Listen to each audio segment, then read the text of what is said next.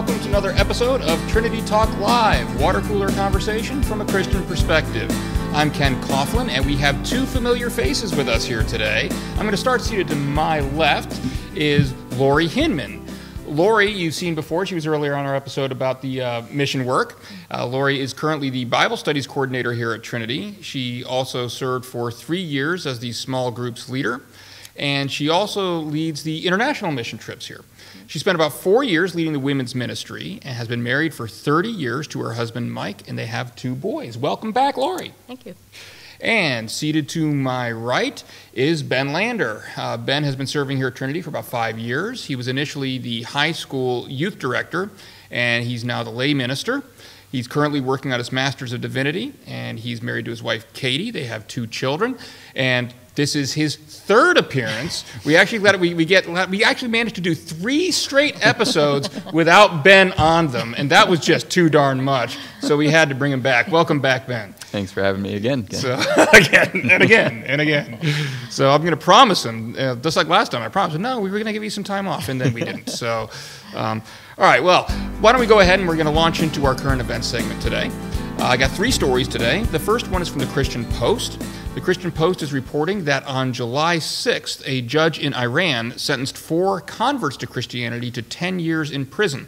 The charge was being Zionist Christians who acted against national security with the intention of overthrowing the state in a soft war, even though apparently there was no evidence that they'd actually done anything against national security.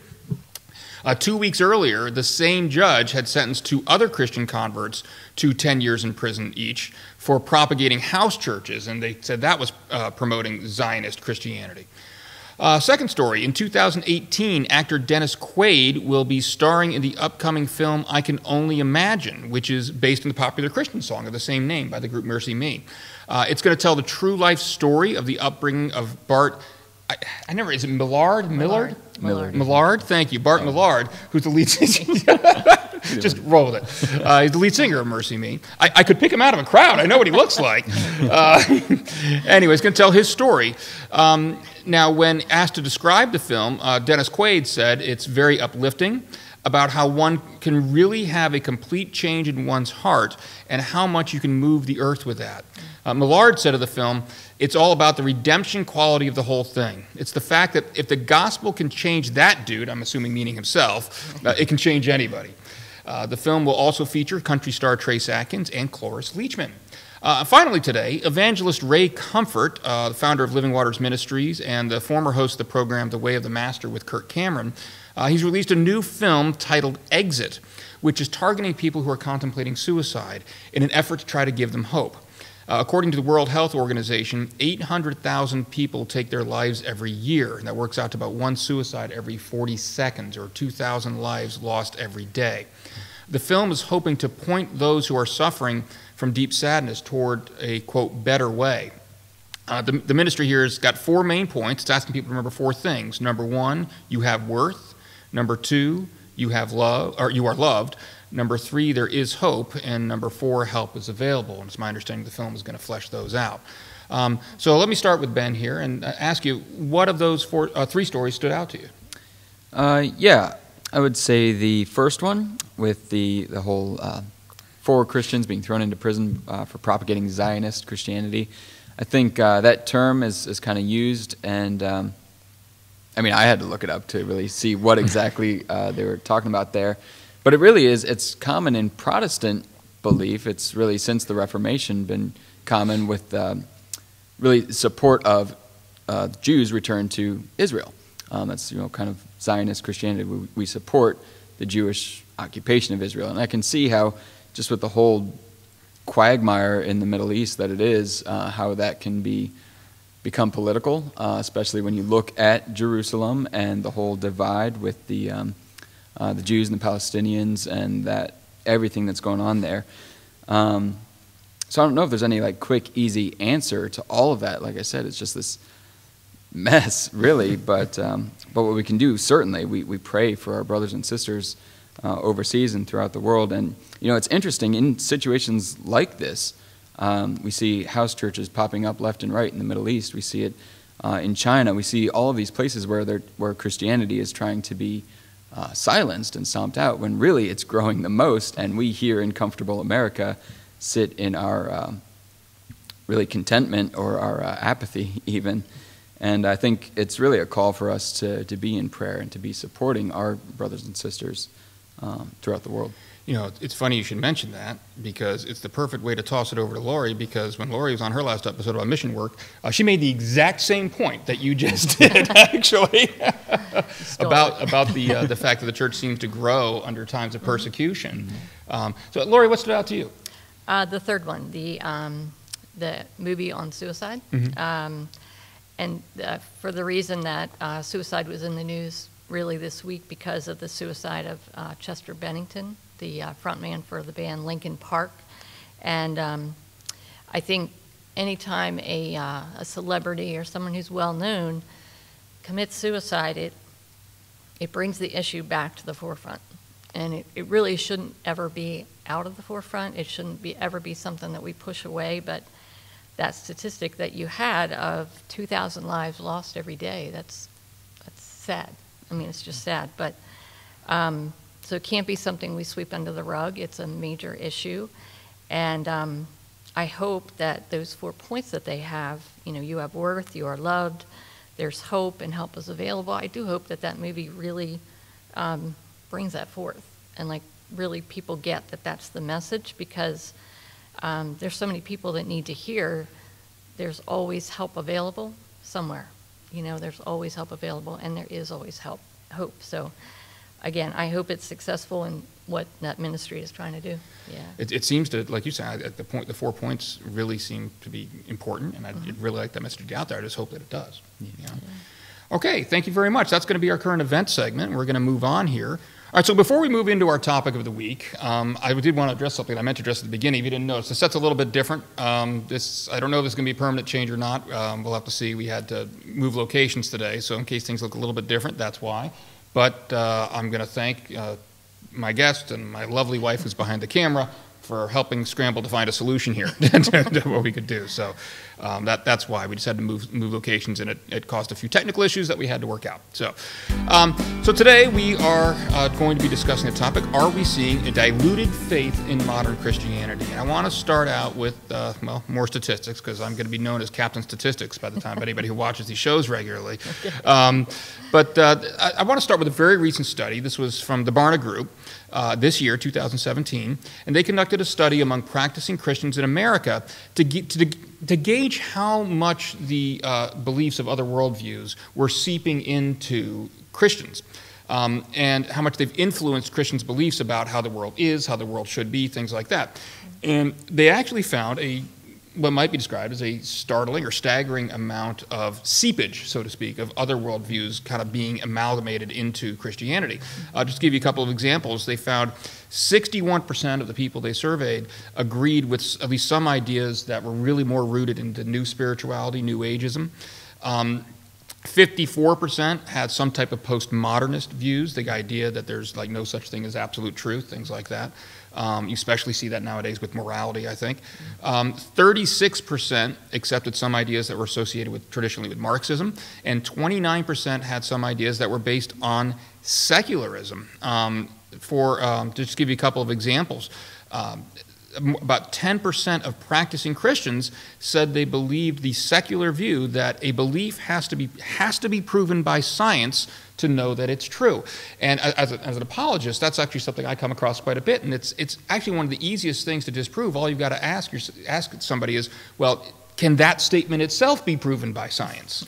Because it can't. It's just something you're taking on faith, and so you're violating the own rule even by stating the rule. But that's something that 10% of Christians believe in that. Demographically speaking, men, often at a 2-to-1 ratio, were more open to these beliefs seeping in and kind of combining them with their Christian faith than women were. And most importantly, if you look at it by generation, all right, millennials and Generation Xers were more than 8 times as likely to embrace non-Christian worldviews as people from the baby boomer generation or the elder generation. And so we are seeing something as we work our way through more recent generations, that people are becoming more tolerant of or more accepting of other worldviews and kind of combining them with Christian worldviews. So that's the stage that I'm going to set right now, and I'm going to pass things off to you guys to figure out what the heck is going on here. So, Lori, let's start with you. What's going on here? Goodness. Well, a lot. Gosh, I'm going to quote, actually, the guy that writes the book that you're teaching, Greg Kuchel, and he has a great quote about Christianity. He says, only 1 in 5 Christians in the American church today has a biblical worldview, according to the Barna Group. An example of this, he says, is the Christian's inability to answer the 2 toughest challenges of life, the problem of evil and why Jesus is the only way. And I agree with you that the one sentence that you said about it had to be proven by science, to me is like the easiest thing to question. Yeah, and mainly because, science is about redoing what's happened and figuring out why it happened. Well, you can't redo creation, and you can't redo a miracle, and you can't redo... Yeah, certain things we're talking about here aren't subject to scientific testing. Right. Certain things can, but... so I think that there's definitely a lack of biblical knowledge, which, especially for the younger generations, will be hard to make up. And I think the baby boomers, I'm right at the end of that. So I think what happens, like in our lives, was that we grew up in that 80s, 70s, 80s materialism kind of environment where the economy was just good, and then all of a sudden it's not. And then, so the baby boomers have sort of learned that, oh, there's nothing to this materialism. And so I think you're seeing baby boomers coming back to religion being a source of comfort. And, maybe the next generation hasn't learned that yet. Well, Ben, what do you think's going on here? And if you could fix it for us in 30 seconds or less, please. Go ahead. No, I think I agree with all those statistics, and I definitely see, being of the millennial generation, I see, all of that seepage, if we want to use that word, into our thought, and I think it's because we've not instilled a firm enough foundation of biblical truth. Just the statistics we're talking about, where people aren't reading their Bibles throughout the week. It's biblical illiteracy, and I think we'll get to that. Really has a lot to do with it, and all the different postmodernist views. And I think we tend to put more stock in science, in replicating scientific fact, and that takes just as much faith. That's kind of what we don't realize, because some experiments are replicatable. There's still fundamentally a step of faith that you have to take, with certain theories, the Big Bang, evolution. There's still a step of faith that you have to take, even if it's just faith in the scientific process. So we tend to question all of Scripture. We tend to scrutinize that and pick it apart, or at least culture does, and that's fine. Scripture holds up to that really well. Right. But we don't do the same with science. We kind of just, these scientists have come out with this new study, and hey, I'm not going to look into that. I just believe it because they're scientists. Hey, they got a lab coat on. I'm going to believe them. And with my generation, in specifically, we've been brought up in this pluralistic society where it's just, postmodernism's been very pushed on us. And there's actually a quote from one of my professors in my undergrad, Duffy Robbins, which I love. I use it every chance I get. But in response to the postmodern belief that there's no such thing as moral right and wrong, he says, if anybody ever tells you that there's no such thing as right or wrong, steal their iPad. They'll tell you real quick that is wrong. And that's the difference between you and me. When I was teaching the same thing in class last week, I said punch him in the face. But that's same principle. And then immediately said, no, don't really do that. Don't really do that. But we have to provide the same courtesy to, if we're going to be examining religion, we got to examine all of our beliefs, and science, is a belief at some level. You mentioned, people not applying the same degree of maybe skepticism or examination for the scientific beliefs. I actually did a video blog on my personal YouTube channel earlier this year. I think it was called like God the Master Builder 2, Part 2. It was, I did a Master Builder Part 1, then I did a Part 2. And one of the things I mentioned in there was, imagine if I were to tell you that I had a little Lego airplane that my son had put together. And I said, imagine if I told you that I just took a bunch of Legos, threw them in a big old jug, shook it up, and then pulled it out, and it was a fully assembled airplane. Would you believe me if I told you that's how I actually built it? No, you wouldn't believe me, because the chances of that happening are just so remote. It's not that it's theoretically impossible, like it's theoretically possible, but so astoundingly unlikely that you're not going to believe that. You're going to approach that at least from a starting point of extreme skepticism. And yet when you look at the way the universe has come together and the laws and the constants of the universe and how precisely tuned they are, it's astronomically more unlikely that kind of precision would come about without intelligence, and yet people don't approach it with the same starting point of skepticism that they would with my Lego example. So I just found that interesting. And also something you said, Lori, about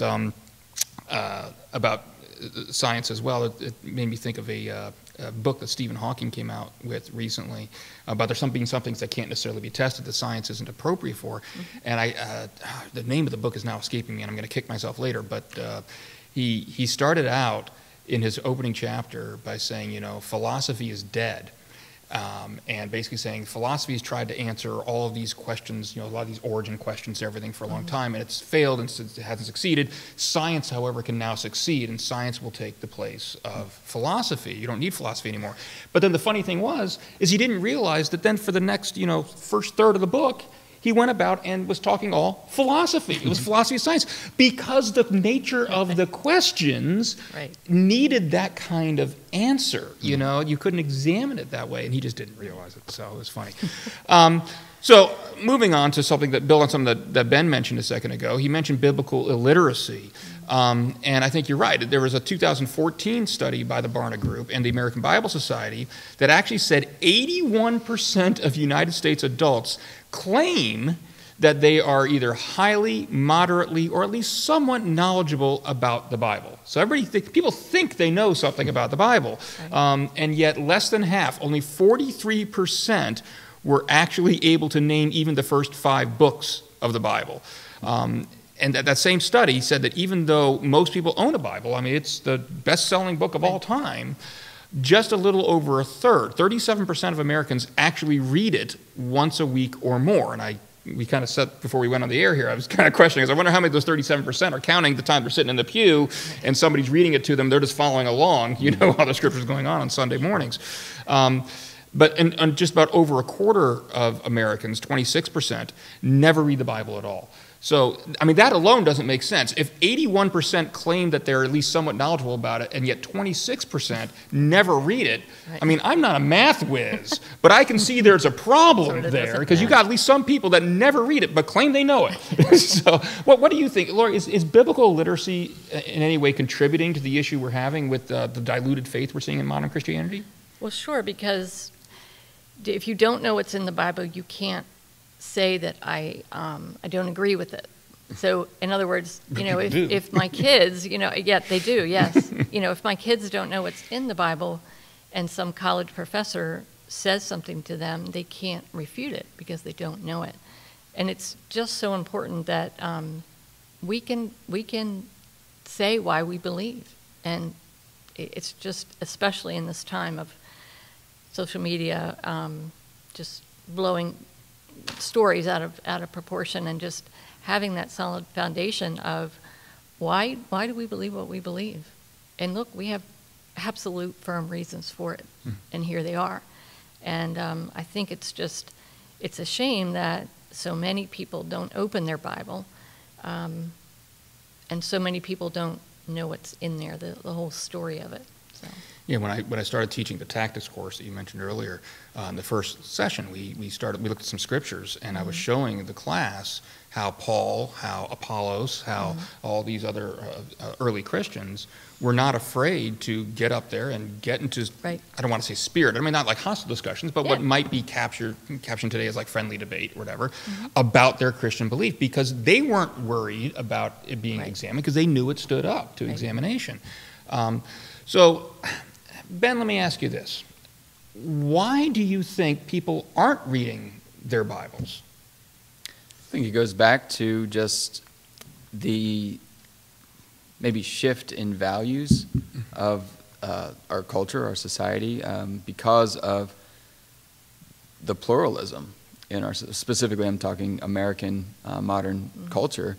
We have all this instant access to information. We have all these different views that are competing for that space in our mind, and people only have so much to really put in there. But I think that we don't hold Christianity or even any kind of religious belief to the standard that it used to be.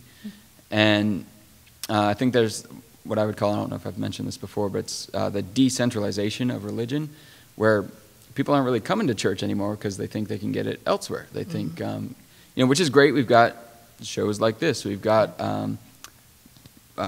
evangelists on TV and the radio, and you got to sift that, take the good in with the bad. But there's something about coming together as a group of believers, a fellowship of believers, a body of believers. We're the body of Christ. And yet if we isolate ourselves from that and we think, oh, well, I can experience God on my own time, on my own terms, that gets away from what the early church certainly was, and gets away from, I think, the values. Because, Scripture is clear, as iron sharpens iron, we need that fellowship with other believers to really keep us accountable, keep us attuned to, to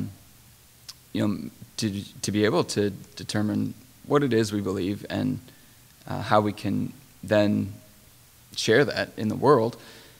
And, I think I've shared this before, but a lot of specifically younger generations will use the phrase, well, I'm spiritual, I'm just not religious, And again, it goes back to this whole New Age or Spiritism or any kind of we tend to think that anything can be divine, and so we glorify and kind of idolize these things that take the place of God in our hearts, because everybody is created to worship something. If you're not worshiping God, you're worshiping something, even if that's yourself. Right. Every human being has this altar in our hearts, and a good way to examine that is if you were to take away, what's the one thing that if you lost in your life, you'd be devastated without? And if it's anything other than God, then there's a good chance that that's an idol. And so, science can be an idol. We're just using that for terms of debate right now, but it could be anything. Even ourselves, our families, our possessions, our comfortable society. Yeah, no, I want to make sure we're clear here. There's nothing wrong with science. Science is great. Right. As a matter of fact, if you look historically, the modern scientific era was actually kind of ushered in by Christians and wanting to learn more about God's creation. So there's nothing inconsistent with Christianity and science. It's just a matter of acknowledging what the limits of science are. Right. And there's nothing wrong with science. I think where you get into a problem is where you have what's called scientism, where, like you're saying, it can become an idol. When you have somebody that comes up to you and says, well, I'm not going to believe anything that can be, unless it can be proven by science, without realizing that that statement itself can't be proven by science. And so you're violating that. I think shows kind of what you're saying is that, okay, well, maybe that's the one thing that you're elevating and that you're worshiping. Yeah. If it's gotten to the point where you hold it that dearly, so to speak. I have, can I add a quote? I found this great quote. It ties right in with what Ben is saying, and it's from a publisher at Zondervan. And he says, most would agree that the lack of Bible engagement is directly linked to anemic Christian faith. If indeed the scriptures are God-breathed, when you take away the breath, you're left with what humans can produce: better marketing, impressive architecture, and oratorical skills. So I was like, and that really is it. That people are not considering the Bible as God's word. So they take that out of the equation, and then you're just left with a book, Well, it's like a quote I found from Kenneth Birding. He's a professor at Biola's Talbot School of Theology. And he said, many Americans don't consider the Bible to be authoritative. That is, they don't consider the Bible to place a claim on their lives. They may consider the Bible to be important in a general sort of way, but this is a far cry from believing that God has communicated his will through this book, and therefore it is binding upon your actions.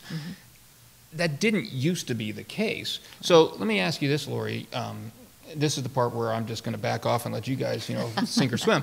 What do we do about it? I mean, you're talking about people that are being bombarded by cultural messages and competing pluralistic views, and obviously people are out in the world far more than they're sitting here in our church. So our influence compared to, as far as pure hours, is obviously limited compared to what they're getting from outside in the world. But so how do you compete with that? You compete with that by aggressively trying to recruit people to get into groups and study the Word. And you just, the young adult group here, they want to study the Word. They want answers. They want to be able to refute their professors if they're saying something that's not true. And I see in the younger generations, that right after high school generation, I just see a hunger. They want something deeper. They really want to dig deep. And I think if we just were to recognize that and not dismiss that whole generation as millennialists, and we're going to throw them out because they don't, they don't think the same way that we do. And, but I think if you just take a step back, know where they're coming from, but give them, they need information. And we just have to give them in the right way.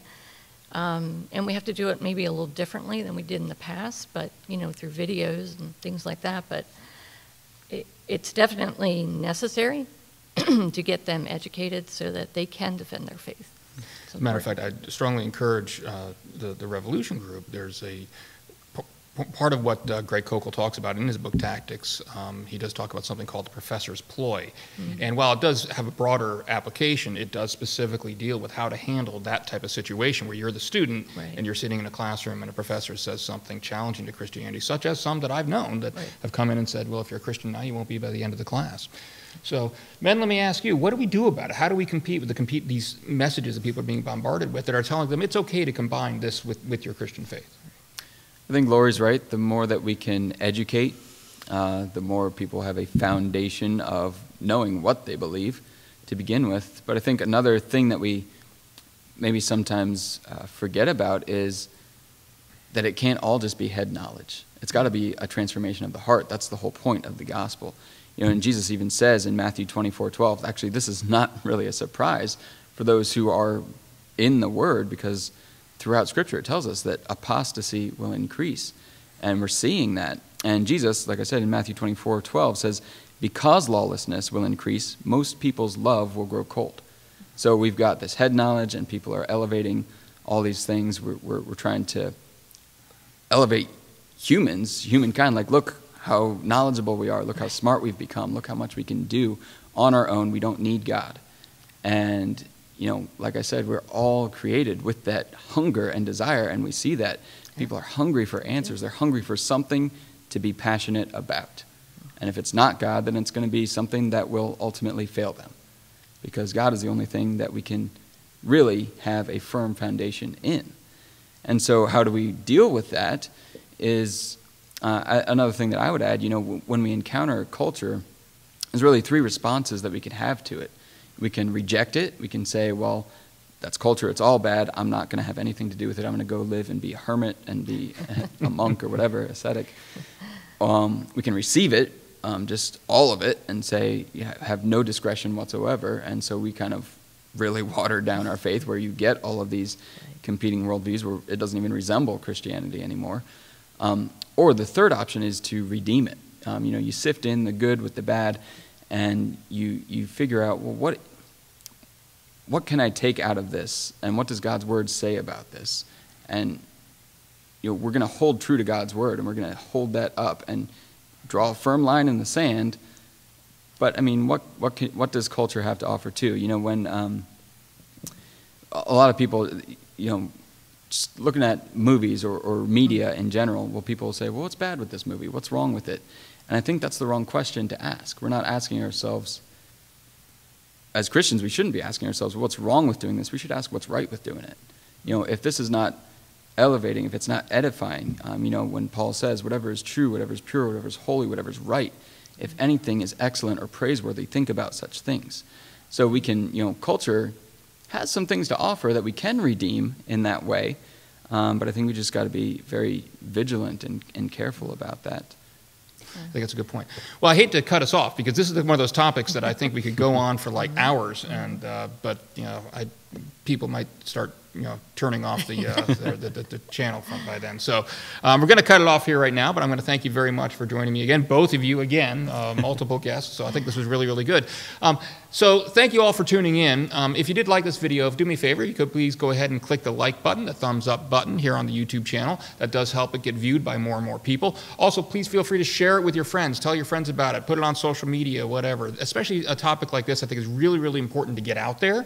And so you can help us do that by telling other people about it. We're going to be back next Tuesday at noon. We got a special episode lined up there about balancing your work and your family. So please subscribe to our YouTube channel as well. That helps you stay up to date in everything we've got going on. Explore it. There's a lot more on the Trinity Joppa YouTube channel other than just Trinity Talk Live. Also, something new, I mentioned this last week, I want to mention it again now. Trinity Talk Live does now have its own Facebook page. We still have, the church itself has a Facebook page, but Trinity Talk Live has one as well. If you could go ahead, find us on Facebook. It is at Trinity Talk Live Podcast. And on there, we're going to obviously put more things about what we've got coming up, what we've got in the works. Also, more than anything, we want to use that for so that you can post on it or you can comment. You can ask us questions. If there's something we mentioned in one of these episodes, I always put a post up there about the actual episode. You can comment on that. If any particular questions you have, we'd be happy to try to answer them. If you have ideas for new podcasts, topics that you would like to see covered, please use that to let us know so we can try to work that into the schedule. Thank you very much again. I'm going to thank you again, Lori Hinman, for coming back. Lori's already booked again. I'm not going to say when. We're going to surprise you all, but she's coming back. Ben, I got to talk to you afterwards. All right. Thank you all very much. Thank you for joining us again this week. God bless. In your word we will